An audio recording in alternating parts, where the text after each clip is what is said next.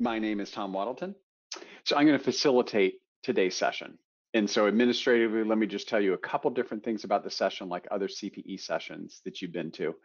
There is one credit offered, and Chad, if you can go to the second slide, we'll show this for today's session.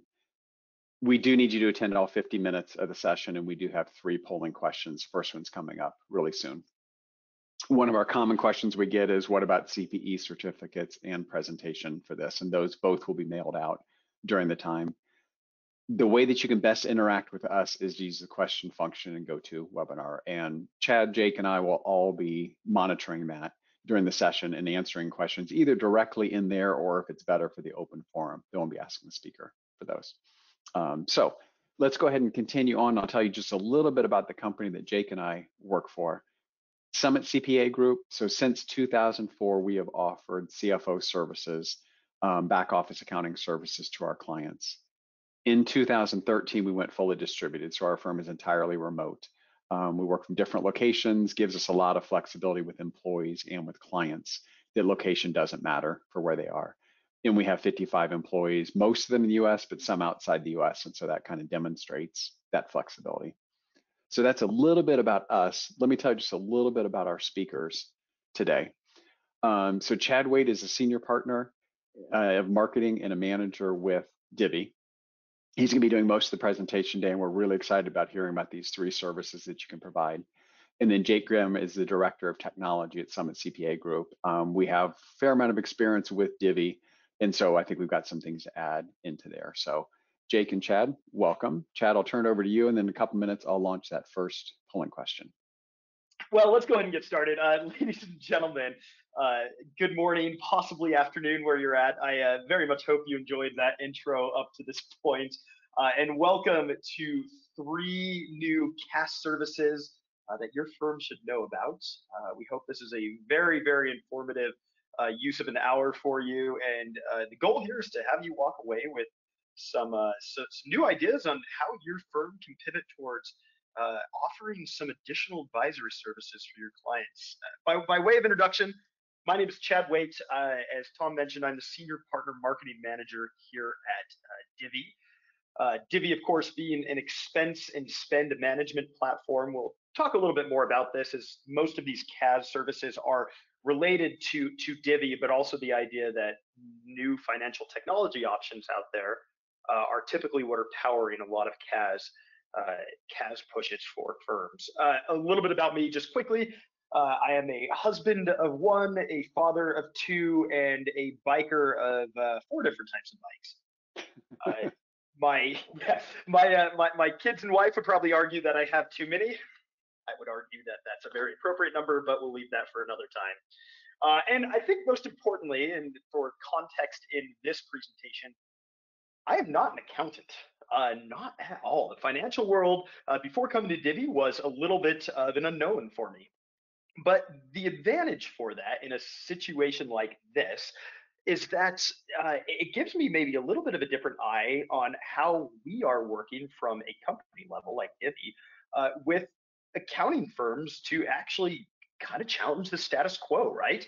I'm not locked into the ways of kind of traditionally closing the books and doing things in a manner that is again possibly familiar, but it allows me the ability to kind of see how firms are saying, hey, let's challenge what we know. Let's bring some additional technology and some other ways of solving the same problems that we've been solving for a long time and actually injecting it to our firm. And what we can ultimately do is distill that down into a presentation like this. So a quick little overview for the agenda. And then after this, we will launch the first of 3 polling questions. Just a quick reminder, you do need to answer these 3 questions in order to receive your CPE credit.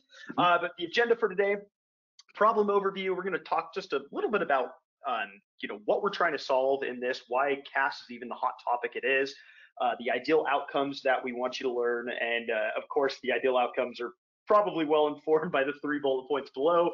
The 3 services that your firm can now inject into your offerings to your clients to both extract business from your existing clients and hopefully make you more marketable for new customers.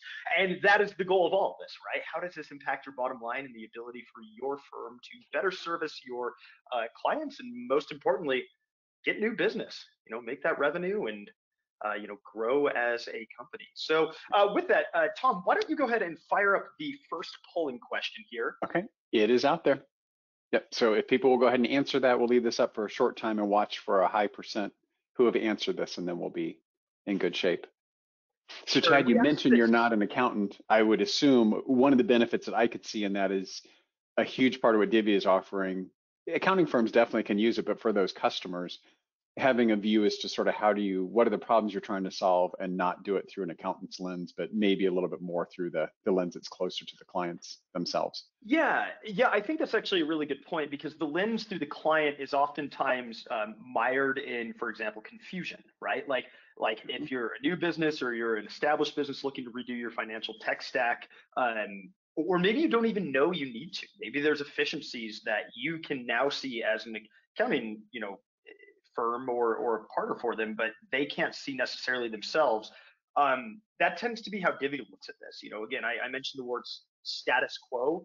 We challenge a little bit of what most CPAs that we talk to are comfortable with, but it's all in the idea of making things a little bit more streamlined for them and helpful for the clients, which ultimately doing something in the best, in the best interest of your client is really the North Star for hopefully everybody on this. Yeah, I'll give about 10 more seconds. So we have more than 25% right now are saying they're in 25 plus firms. So a little bit bigger firms that are in there. Sure. Like we often see, the less than 10 is about 60% that's in there, which isn't that surprising. So let me go ahead and close this down, but gives you some idea, mostly smaller firms, which isn't surprising probably to you, but more big firms than what we often see. Oh, and let me just get back to my, forgot that the polls knock off the. That was one of your kids. So. One of your children. that was one of my children. Yes. And just for some background, we ask that question because we like to know who we're talking to, who we're actually speaking to, because obviously if you're a single person CPA, your experience is going to be a little bit more different from that of, say, like a 70-person firm. And so we just want to make sure that there is, there's a very good message here. So let's go ahead and get started. We're about 7 minutes in. Problem overview. Ladies and gentlemen, the financial tech landscape. This can get messy. As accountants, you're probably used to dealing with a little bit of everything from all these columns, right? There are corporate and personal cards that your clients are using to facilitate the purchases for their companies, for their business spend. There are likely expense management solutions, Expensify, Concur, systems like that are generally aimed at helping manage some of that spend that occurs on the credit cards, but those by default are very separate entities, right? They're not tied in one-to-one with the card.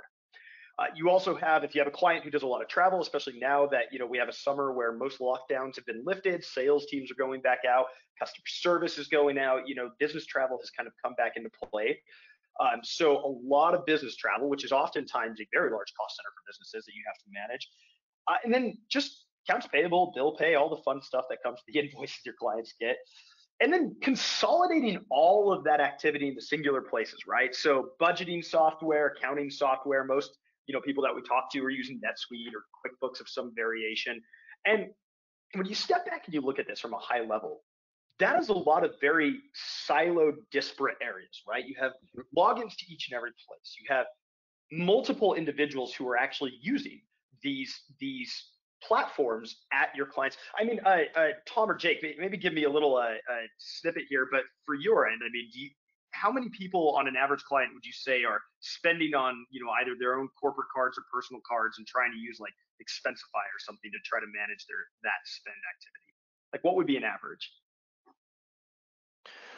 Oh, that's my guess is maybe 25% or so. I mean, as you mentioned earlier on, as we've gotten more accustomed to Divvy and the platform that it's offered. Over the last couple of years, we used to have probably a higher amount on Expensify, but as slowly migrated more and more over to the Divvy platform for some of the benefits that it offers. But I would still say there's probably a good 25% that are still on Expensify. Yeah, and Sure. I would add to that, many of the new clients we work with, especially the smaller companies, don't have any solution that's good. That you've got the owner saying, I use my card. Sometimes I'll just give it to employees to use. But when it comes to someone being reimbursed, they have a really poor process. And so that's often when we're trying to recommend a solution. Yeah, and that's really interesting you say that too, because one of the things that we see is that problem is typically manageable when maybe they're just getting started. There's 5 or 10 employees, and it's not the most uniform or streamlined of process. But as they start to add more people to the company, as there start to become that growth that they're aiming for, those processes are very detrimental in that growth. And Sure. I think that's one of the interesting things that when we talk about the word CAAS, which we'll get to here in a minute, being proactive and looking at that and saying, how can we help our clients basically nip that in the bud before it becomes a problem instead of reactive or responsive to it? It's generally one of the big things. And that problem in and of itself is powered by this, right? You have siloed solutions that are all going towards the same thing, right? They're helping a company basically spend money and make money and have their business operations function, but they're disparate, they're siloed, they don't talk to each other. And as you can see in this slide at the bottom, we are going to be talking through a lot of these services with the lens of the Divvy platform. Now, this isn't necessarily a hard sell, and there certainly are other programs who do something similar to Divvy out there, but we view this through the idea that if you can unify the financial tech landscape, and you can look at financial operations from a singular and holistic platform versus having everything disparate, and again, I mentioned siloed, it opens up some very interesting options, not only from the management side, but how you can transfer those management sides into actionable service offerings for your clients. So I guess to level set, again, we're not trying to make this a sales pitch by any means to Divvy, but it does help to know what Divvy does, just so you understand the context behind some of these talking points. So Divvy essentially combines what has been separated for years and years up to this point: the spending mechanism for a business, aka the credit card, and the actual software used to manage that spending, right? Maybe in theory, it's not the most bold of ideas out there, but it's very hard to execute because the software mechanism and spending mechanism are two very, very, very different things, and oftentimes very hard to meld together. So Divvy has come in and done that, and essentially what it means is that anytime there is a purchase on a Divvy credit card, there is software that has a reactive nature to it. So if it's swiped, you can immediately turn around if you're the person who swiped it. And in fact, I'll actually give you an example here. I'm kind of ad-libbing this, so forgive me, but this is a Divvy card right here. If I swipe this, there is an app on my phone that says, hey, Chad, you just made a purchase. Why don't you upload your receipt, categorize it there, and thereby eliminating expense reports and really putting the onus of receipt capture and playing receipt chaser on the actual person who's doing the spending. So that's just kind of a high overview. There's a lot of additional things we'll talk about here. Okay, so I want to go back though to the problem statement here. So 2020, we just came off of a pandemic year, a very interesting year because it basically took anything that we thought was a tried and true set in stone lesson and threw it to the wind, right? Tom, Jake, I'm sure you guys probably had a tumultuous year in terms of the type of problems you would solve. I'm sure if everybody had their webcams on, we'd be seeing, the ubiquitous head nod. But the unifying thing here was when COVID hit in earnest and the lockdowns hit, CPAs ultimately became the front lines, right? Like they were the first call to help save a client's business, right? How do we reduce our costs? How do we make sure we're not going over budget? How are we going to apply for something like the PPP loan? Like all of a sudden we all became experts on applying for the PPP loan out of necessity, right? And that was just what you did. It was to save your clients. The SMB space was hurting, and you became not only the business partner, but the people who were the lifeline to saving businesses. But with that came kind of this interesting paradigm shift. The services of an accountant were also now on the chopping block, right? When every single thing was under scrutiny by one of your clients. Even if they were turning to you as the person to help save their businesses, they were Sure. also looking at every single expense and negotiating it, or determining if it was reasonable to keep it. Mhm. Now, most of the time, of course, we accountants were like, yes, we are very vital to your business, especially if we're helping you secure more funds and a loan from the government and all that fun stuff. But I mean, Tom and Jake, like when this hit, how long did it take you to get, the how long did it take for PPP requests to basically come into full swing? My guess is you got a pretty big flood of those clients asking for help. It was immediate. Jake could probably concur. Most people probably remember that, the loans and the news about PPP came out fairly long before all the details were coming out. So we were getting requests to apply before the rules and the applications were even there. And it was from Yeah, everybody. and it was interesting too, because on that note, it was always so fluid with, like, I remember, the loans and the application guidelines were one thing, but then the forgiveness guidelines, were so fluid and changing and came out months and months after that. It kind of kept stringing you along as well to become this expert on something that was such an enigma, with any Sure. defined rules. And Yeah, and the banks weren't ready. And then if you remember initially, and they did run out of money, but everyone felt like it was scarce. So everyone wanted to be in the front of the line if they could. And so everyone was trying to go as fast as they could. Yeah, that's an interesting point, actually, because one thing it did was challenge the efficacy and preparedness of very established financial institutions too, right? For something like this, the agility of a very, very established bank that people would go to, that companies were using. I mean, it showed the flaws in the system, right? They were Mhm. not at all prepared to facilitate this kind of thing, and that actually is a really good segue into this last point. For accounting firms, it's supercharged, absolutely supercharged, the need to move to CAAS. So I want to talk about what CAAS is, right? Because we all have some sort of definition for it. But it's interesting it helps to level set what this is. Now, there was a blog post by a company called Analytics Finance and Accounting. They did this back in October of last year, and I really loved the description that they had of what CAAS is. So it says the objective and scope of modern CAAS goes beyond traditional activities and tasks that are usually handled by the firm for the client. CAAS involves customizing your accounting advisory solutions and tailoring them to the unique business needs of your client, thereby adding value to your business. Now, that is a little kind of maybe pie in the sky conceptual, but the idea is that it's white gloved, right? Like, you are going to be now providing certain advisory services for your clients that go beyond maybe the commodity offerings that you've had as an accounting firm in the past. This is good though, because that last sentence, thereby adding value to their business. The goal behind CAAS and what we should always be driving towards is to make your practice a better partner, an actual business partner, and not just the vendor to your clients. And again, 2020 exemplified this, right? Like, you were the business partner by providing a bunch of guidance on the PPP. You were the business partner by finding every single place that you can start to reduce the cost of operation for your clients and save them money, because every penny counted. And a lot of your clients, I would imagine, are in the same place. So that is CAAS.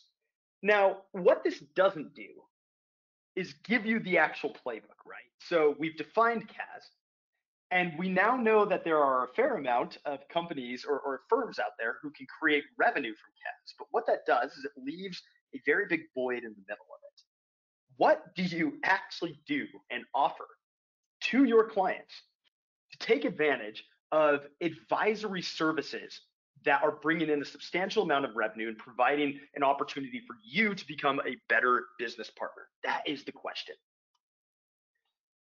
So the objectives: understand what CAAS is. We're going to learn the 3 new CAAS offerings, and then learn how to market some of those offerings to bring in clients. That's pretty basic. Like, the marketing is more how to actually speak to this, again, outside of being a commodity service. So keep in mind that as you're looking at these services, distill it down to how you're able to go through and talk to it with both your existing clients as an additional service offering, but also how to make it something that you can attract new business in. Because I guess maybe the lens that you can view all of this through is if you have a new customer coming in, they're comparing your firm versus another, and all things held equal, you're able to offer whatever service it is that we're talking about right there. It's the only thing that's different. How much more valuable does that make your firm versus a competitor? How much more marketable are you in order to win that business, or again, extract business from a new client or from your existing clients? So let's dive right into this. Before we do though, really quickly, Tom or Jake, any other input or fillings on CAAS? Anything that might be helpful in just kind of level setting all of this before we dive into the actual services? If Jake doesn't have anything, one thing I would think of for this, it is so common that what we're hearing, if you listen to like or read AICPA journals, things like that, it is such a common refrain of clients don't need us to look backwards and tell them what happened. They're looking for that advice going forward. And I'm not sure I've read a recent sort of accounting kind of journal that didn't have that as one of the key themes that we all have to shift our business and move more toward advisory. If I had a photographic memory, I would repeat this verbatim. I do not, but I saw this excellent quote from a company or from a firm at an event that we were just at that said, the purpose of our CAAS environment is to proactively solve problems versus retroactively put out fires, or something to that degree. And I thought, man, that is it, right? Like that in a nutshell, that is what they want to be doing on behalf of their clients. And I just thought that was so insightful and distilled down to a single sentence, because what you're saying is the truth. Like, we don't want to be looking in the rearview mirror to say, how could we have done that better? And why do we keep always having to look backwards instead of saying, how do we fix this well before these things become a problem? So sure. And you could probably even be a little bit more cynical, Chad, and change that to say it's not putting out fires in the past. It's pointing and saying there was a fire. We have a picture of it and can tell you about it. Right? Because many of them is just more, here's what happened. And I think many clients are like, okay, I'm getting good enough that I can look at my accounting system and see what happened. I need your help and how to make it something better. Yeah, that's a really interesting point. I think that's well taken, in that it's not even an actionable thing when you're looking in the past, but it's more just an identification thing. But the what do you do about it is probably, sure, the time to do that's well past. So that's a great point. Okay, let's look into some actual services then here. And before I do, I'm just going to check the questions box, make sure we're not missing anything. Great. I think we're okay. Everybody's right and ready to go. Okay, so CAAS service number 1, never going over budget again. Do you know what the worst word ever is when you're talking to clients? It is budget, right? Nobody likes to talk about budget. You usually get eye rolls, you usually get sighs.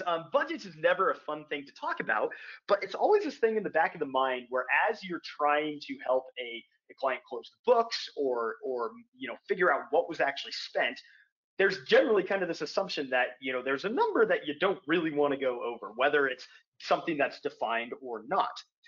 And so one of the most common things that we see with Divvy partners, accounting firm partners who are in the Divvy partner program, is that they've learned how to use FinTech to basically proactively solve the problem of not even just defining a budget, but also saying, okay, how do we actually make this an enforceable thing? So, my goodness gracious, is it going backwards instead of forwards? I don't know what it's doing, to be honest. Give me 2 seconds. Apologies about this. Sure. I usually use Google Docs and decided didn't want to do it. Okay, there we go. So here's a timeline we can all get used to here, or that we have all been through, right? Again, if we had webcams on, you'd probably be seeing everybody go like, yes, we've been through this, right? You have the start of the month, goes to the end of the month. And as an accountant, you're probably doing a lot of manual tasks, like chasing receipts and getting employees of the clients that you work with to submit their expense reports for any business spend on their personal cards. And of course, there's the reimbursement window. And this is not only arduous, it's just super annoying, right? I mean, everybody, the image of the shoebox of receipts being plopped down on the table. Sure. And the issue here is that red line is essentially your enemy. but it is also your client's entity, because the month worth of spend, or whatever time frame it is, you don't know what was actually done, what was actually spent, what needs to be reimbursed. You don't know until that manual work has been done, and that's generally well after when you want to close out the books. I mean, we were just talking about looking in the rearview mirror. Here it is, right? More than that, this perpetuates what we call financial babysitting. So when you are having to send the emails out to clients, or make the phone calls, and basically find where the receipts are, find what this transaction was actually for. Was buying a bunch of fast food actually a business lunch, or was it somebody inadvertently putting it on the corporate credit card for dinner for their family, right? These are the type of items that accountants just hate, but it's status quo. Tom, my guess is that you probably spend a lot of time, or did a lot of time doing this, at least at some point in Summit CPA's lifetime. Yeah, for the ones who don't have expense management, definitely. And sometimes the owners are the challenging ones, where if we don't have access to their credit card, we don't get the credit card statement from them. And so then you're guessing, or you're telling them their month was better than what they thought. Jake, in addition to that, what do you think? Yeah, I think the big thing too is with a lot of clients, it's kind of like what you led into about your budgets that you set for the year and not going over budget again, but then also having a real-time ability for the client to know where they're at in their budgets. That was always a big arduous process that we would have before, of trying to get data, one, reconciled in QuickBooks, and then export it out to a certain report to then show them like, hey, your budget was 100 grand and you spent 60,000 so far this year. You have 40 left, and by that time they might have already made plans on other things that they thought they had more budget left, or vice versa, and it just becomes a big issue. And so that's definitely one of the biggest things, is like cutting down that window so they know real time what amount of their budget have they spent and how much do they have left.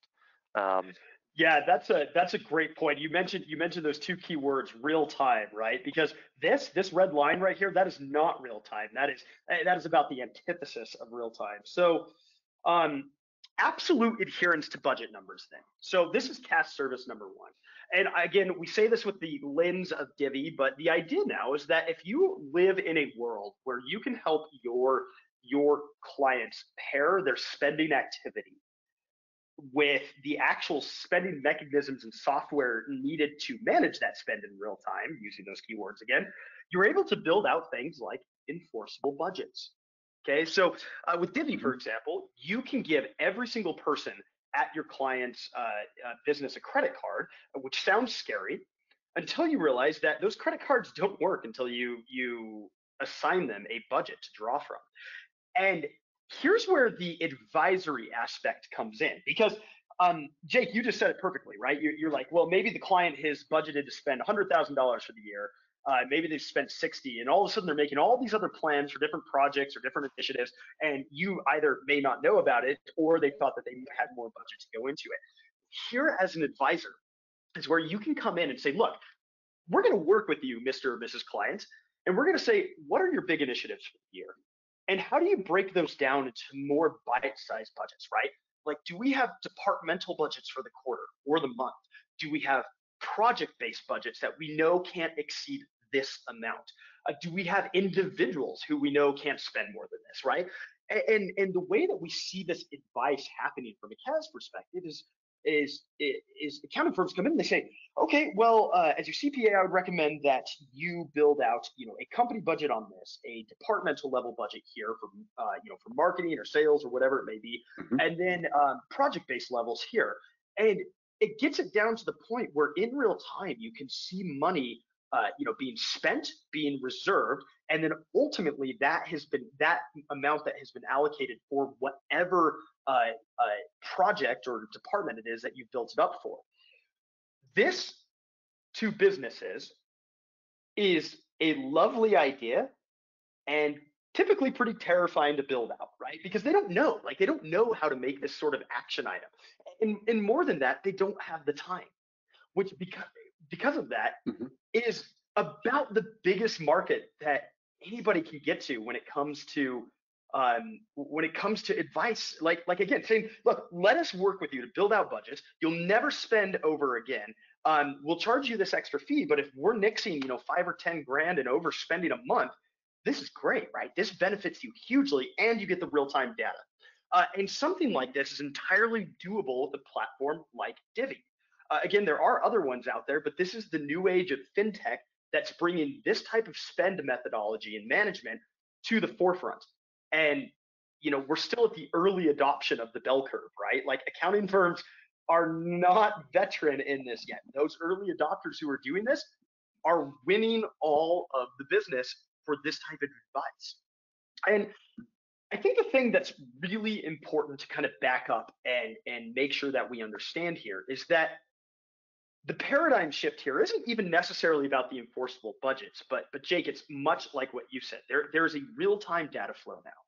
That red line, this red line right here is essentially nixed, right? And what you're doing is you're seeing all data from all spend, from all employees in one place in a dashboard that is actually done in real time, where the spending mechanism is reconciled immediately against the management mechanism of that, and then all that information is just put right into your accounting software. Mm-hmm. Jake, you obviously are the lead person on the tech side for Summit CPA. How different of a mindset is this from what most of your clients maybe come in doing within their own businesses?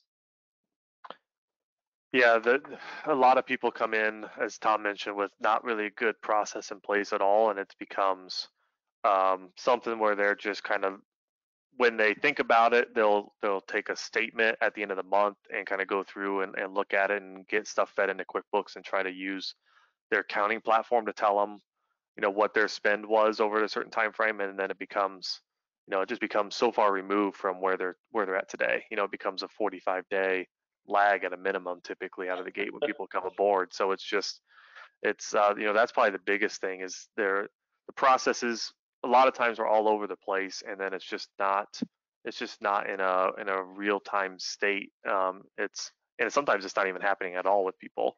It's like once a quarter they'll think about looking at it and stuff like that. And it's just, they look at the bank account and feel like, yep, I can buy this, and it doesn't necessarily have a bigger picture look on what was the overall plan for the year and how does that fit into the plan. Well, and I think one thing that's important is the ubiquity of insight from every person involved in the financial operations, right? So it's funny, you mentioned a moment ago, you're like, oh, like the CEO won't even give us his credit card login, so we don't get the statement until whenever they decide to send it over. Right. And so like there's a uniformity in having all eyes in one place with all activity wrapped up into a singular dashboard. And that's, again, that is the paradigm shift, right? And it enables things like keeping your clients beholden to certain budget numbers and not allowing them to go over, because the cards will turn off. They will not work when you hit that budget cap. So let's go to number 2, and after this second one, we'll go for a polling question right before the third one, Tom, just to be aware of that. But we'll jump right into number 2, eliminating reimbursements. I hate reimbursements. I hate reimbursements as somebody who's not an accountant. I hate reimbursements by having to put any sort of spend for the company on my own personal credit card and float that payment. Yes, the points are great, and no, it is absolutely not worth the headache for waiting 30 to 60 days for people to figure out exactly what it is they even need to reimburse me, and then getting it over into whatever mechanism, whether it's a check or through payroll. It is a gigantic pain in the butt. I hate it. Guess who hates it even more than I do? Accountants. Reimbursements are a massive pain, and we want to eliminate them with absolute malice here. So how do we do that? Well, we talked a little bit about this before, but that is probably the scariest sentence that you could approach your client with. Corporate cards for all, right? Nobody, like, again, if you went to any one of your clients and said, hey, how would you feel about giving a corporate credit card to every single person in your company? How many of them would say yes? I'm sure not a lot would. Jake, if you went to Summit and you said, hey, let's give corporate credit cards to everyone in your company, to all of your clients, how many of them would push back heavily on that? Oh yeah, high majority. If not everyone, but pretty close to everyone. Yeah. Because everybody's scared of the traditional way that credit cards function, right? You give them a credit card. Now everybody has a spending mechanism that is only limited by a specific line. There's no enforcement in the real-time, world of those credit cards to say, is this line being used appropriately or not? And generally, you find that out once you get the statement at the end of the month, and you're like, oh my gosh, this person racked up their line and all they did was, spend it on stuff that wasn't relevant to the business. So it's problematic. People are scared of it. Your clients will probably push back very heavily because there's no control around it. But what that yields is a couple bad habits within the financial world, right? It leads to card sharing. So if I'm the one manager and I have 5 people on my team and I only have the corporate card, they're all going to come and grab my card, right? It makes it messy and it makes 5 people responsible for keeping track of their receipts for one person's card. It's a terrible way to card share and get people to spend on the actual corporate card. More than that, though, it leads to this problem, the one that we are trying to solve: reimbursements. Nobody wants to, well, some people do, but people put the spend on their own personal cards, and that creates an administrative burden for everyone involved. So with Divvy and with modern fintech, what we encourage is that there actually is an approach where there is corporate cards for everyone. Empower your clients' employees, right? Have them all feel good by saying, yes, we trust you with a corporate credit card, but with the caveat that there are extreme precautions taken on those credit cards. Again, these don't work. Divvy cards don't work unless that person has been assigned a budget. Okay, which means that they can't spend a card and they can't max out a line because there's nothing. It's almost like a charge card. There's nothing available to spend until you explicitly say you have from this budget to spend from. So no more personal cards. I mean, imagine being able to go to your clients and say, hey, look, we're going to eliminate expense reports or personal reimbursements and expense reports too, by nixing all personal cards and giving everybody a credit card. But don't worry, we're going to retain complete control, and you're never going to have somebody who's a rogue spender again. Spending enforcement, right? You'll never have to worry about not only overspend, but misspending within a budget, because you see that in real time, controlled by actionable budgets. And then the speed and visibility. Again, don't wait for the statement to come out from the CEO who's reluctant to give you the login. You have clear visibility and spending activity in real time. So if somebody is spending, on something that they shouldn't and they're pulling it from a budget, you have the ability to shut that card down immediately and talk to that employee and say, hey, tell us a little bit more information about why this was a necessary purchase for this budget and this project. Here's the big thing, though. We mentioned this a moment ago. Actually, it looks like there's a question quickly. See, one that might apply, Chad. Yeah, most clients upload their receipts to QBO, and you match those up. So how would Divvy change that? Yep. I think you've answered that, but we'd love to hear. Yeah, so I'll give you the example again. And so somebody swipes their Divvy credit card. They buy something online, they buy something physically in a store. What happens is that card is tied directly to an app on their phone. There's a one-to-one relationship between the spending mechanism and right here on the app. And Divvy becomes the receipt police. We say, hey, Chad, you just spent something at McDonald's. Was that a corporate meal? Can you please upload the receipt? Can you categorize a transaction? And anything that is captured within Divvy is now automatically ported over to QBO, and the GL codes, chart of accounts all match 1-to-1, right? So you're not losing any of the data synchronizing, but you're also making sure that the onus of receipt capture and the expense management is done on the person who is actually spending. More than that, it's not in hindsight, it's done in real time right there in the moment, and that's all ported over directly to QBO. That's a great question. Looks like we have a few more. Let me go ahead and jump into these. So it says, how does Divvy and QBO sync and integrate? You just heard it. There's a direct integration, a very deep integration with QBO and Divvy. We also directly integrate with NetSuite, and we have integrations coming up with basically every other major accounting platform here very shortly. So with that, we have, does Divvy sync with ZeroNet yet? Not at the moment. We have very customized export options currently, but Xero is on the hot list for one of the next accounting software platforms to be integrated with. And then here is the question: since most people like their airline miles or cash back benefits for spending through their credit card, how does Divvy respond to this? Haha, it's a great question. We'll call this the bonus. We'll call this the bonus SaaS or CAAS offering that you have. A great question, David. So Divvy not only has points back, but I want to talk to you guys about another paradigm shift, right?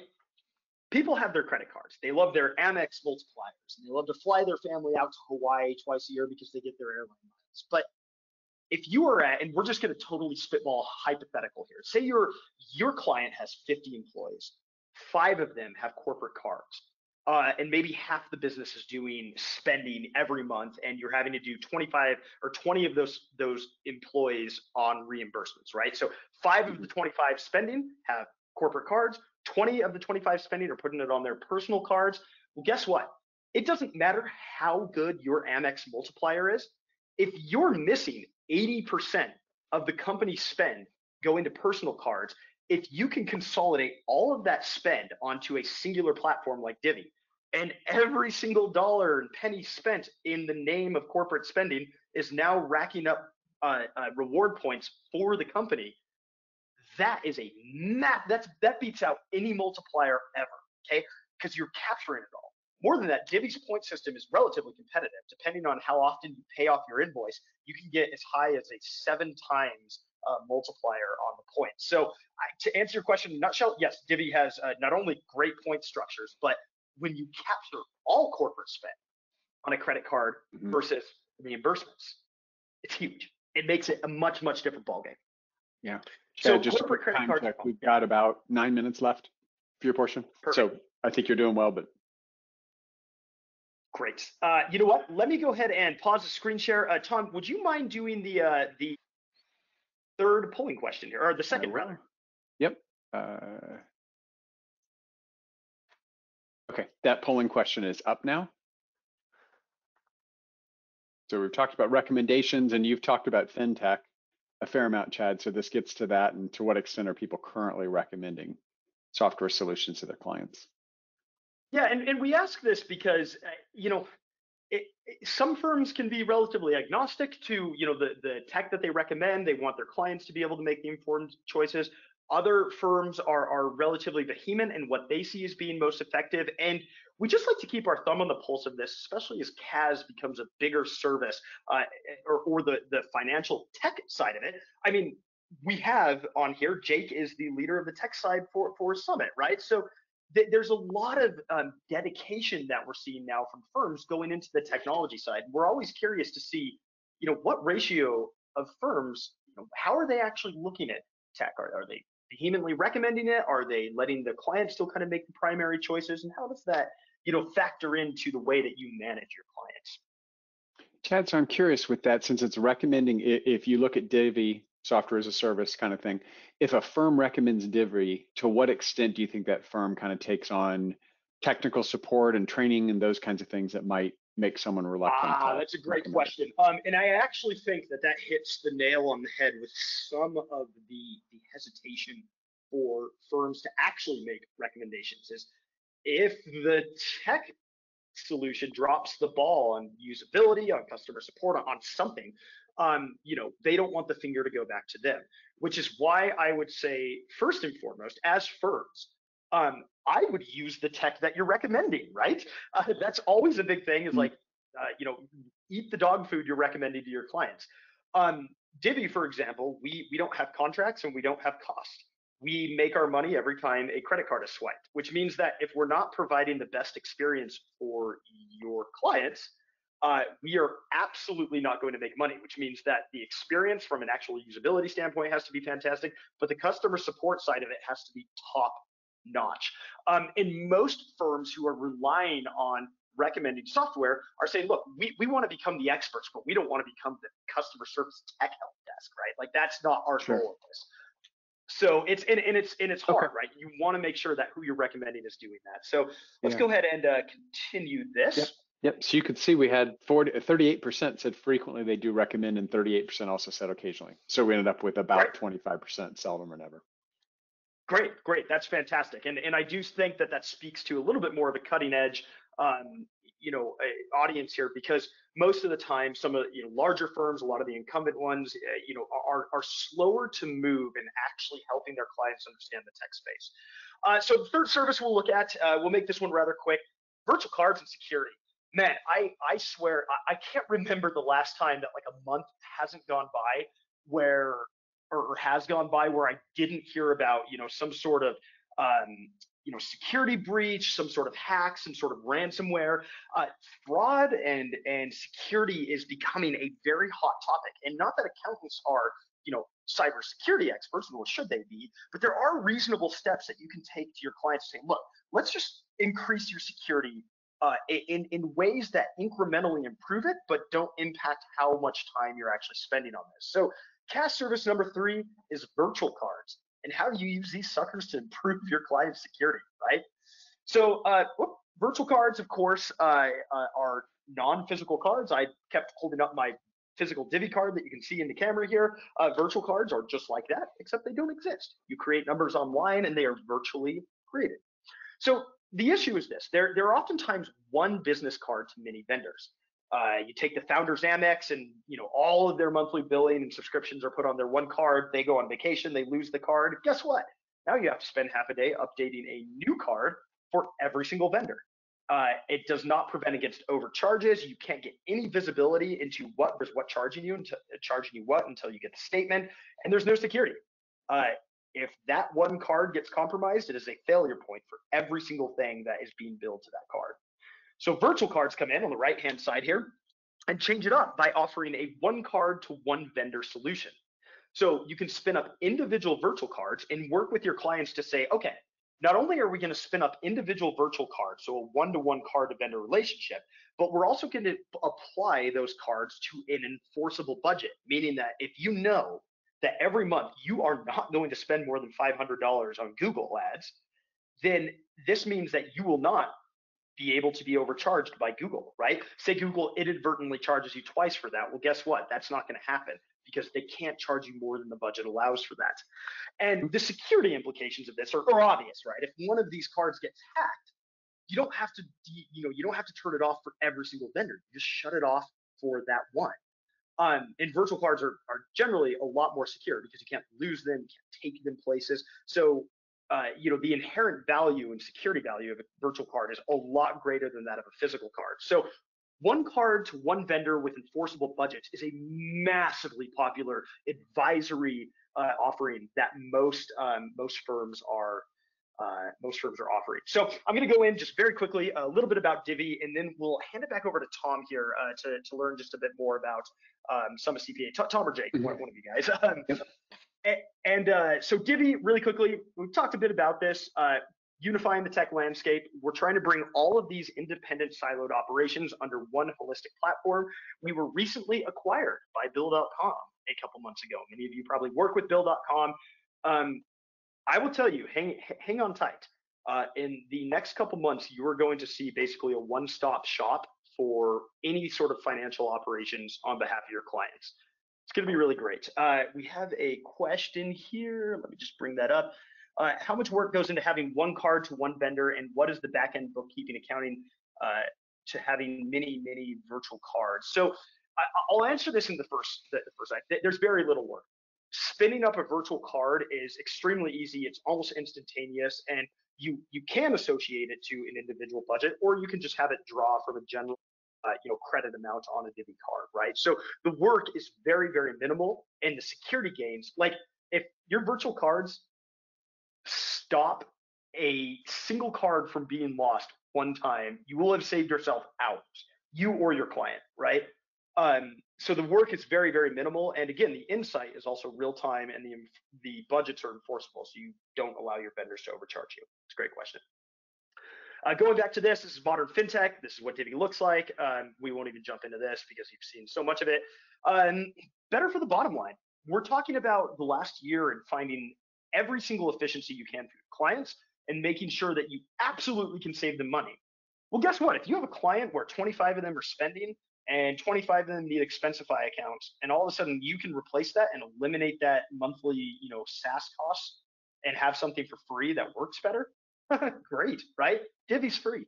And seriously, there's no upsells, there's no contracts, there's no cost. We have kept all of Divvy always free for all time, which also keeps us beholden to providing a really good product, right? Like you're not staying with us because of a contract.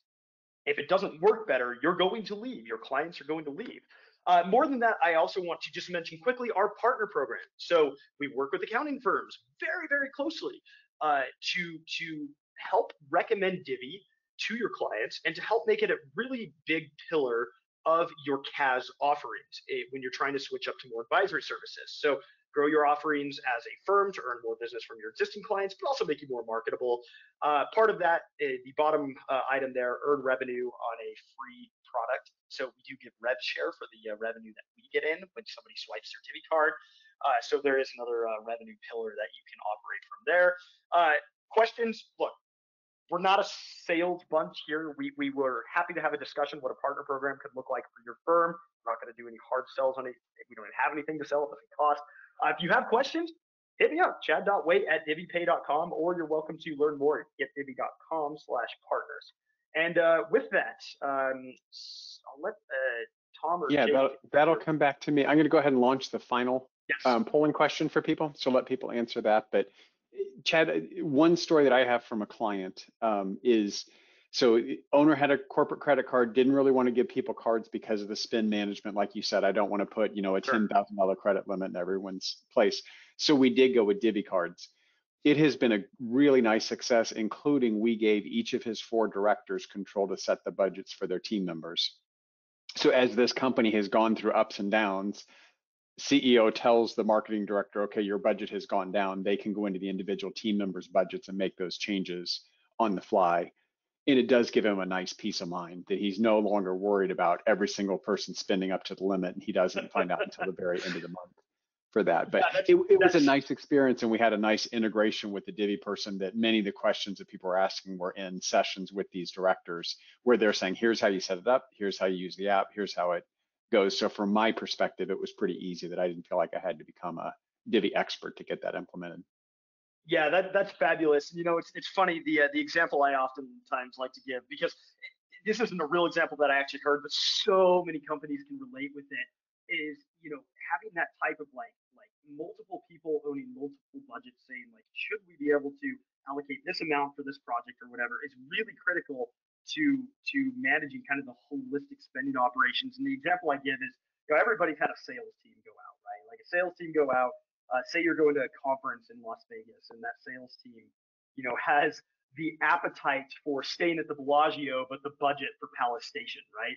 Sure. And before, that wouldn't have been something you would have been able to enforce in real time, but now it actually makes it so that, okay, they're not going to go get the penthouse suite or whatever. And it's a little tongue in cheek, but at the same time, it's also very relatable. So. Yeah, that's true. Okay, let me go ahead and close this down.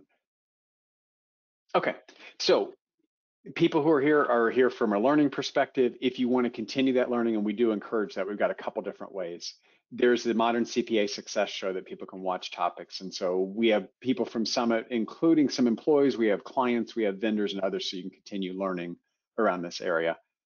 If you want to get connected and engage with other people, we're really excited about the Slack channel that we have, the CFO community. So you'll see a code there to get 1 month free to try this out. But we have accountants on there interacting with each other and saying, okay, I've got questions, I've got advice to give. There's a pretty active marketing channel.